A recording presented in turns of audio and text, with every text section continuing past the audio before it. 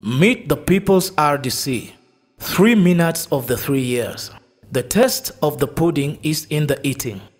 Mwaka Lutukumoi nails it.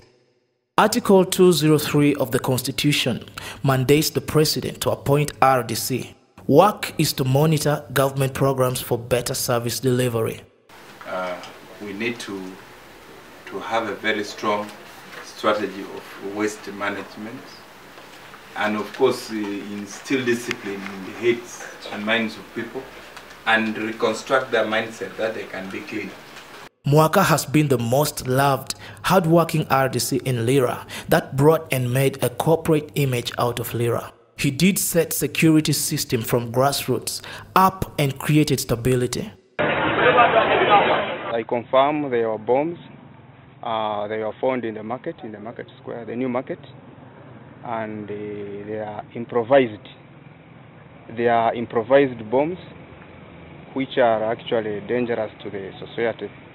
The peace he brought with his team helped make Lira a successful business hub. In Lira, we are feeling and enjoying the dividend of peace, which has been ushered in by this government and a few patriots. If you look at the economic map of Lira, we are doing so well.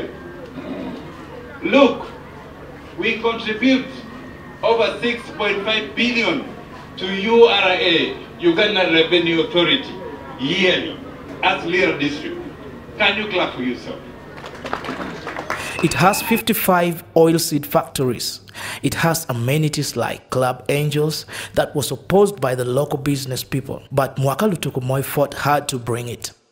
Lutukumoi supervised the education and health sector closely.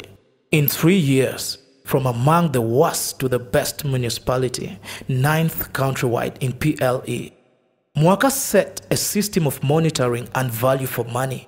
Through the District Integrity Promotion Forum, Lutukumoi helped to recover over 2 billion on shoddy work.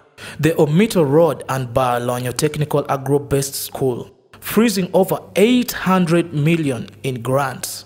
When Mafia took over Lira Market, Lutukumoi together with his team broke over 103 lock-up shops, locked up and handed to the poor. Finally, he initiated Lira Wa campaign that organized the first prayer breakfast. It is very possible. If Lira becomes clean and green, these other aspects of the railways, the roads, the what, will fit in a clean and green city.